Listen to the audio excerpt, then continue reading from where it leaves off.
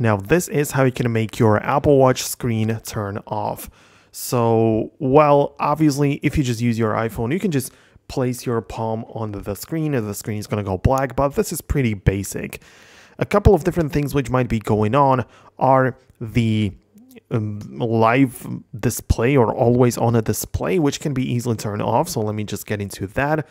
Essentially, you need to open up these settings on your Apple Watch right here and scroll through the options until you get to the display and brightness. So tap on this, and when you scroll down a bit more, you have the always on a display. So you can turn it off, and essentially the screen is going to go black, even though you know, the always on feature is like part of the Apple Watch, but you can disable it and the screen will always go black. So make sure to do that to save battery, I guess, or make the screen go black.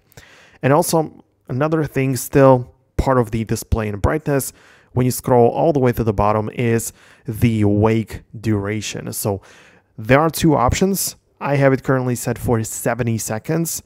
The other option is 15 seconds.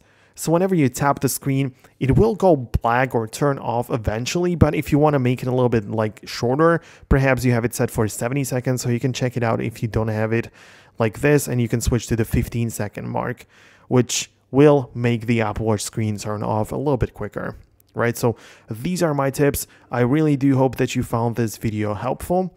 If you did, make sure to hit the thumbs up, subscribe to this channel, and I'll see you in the next tutorial.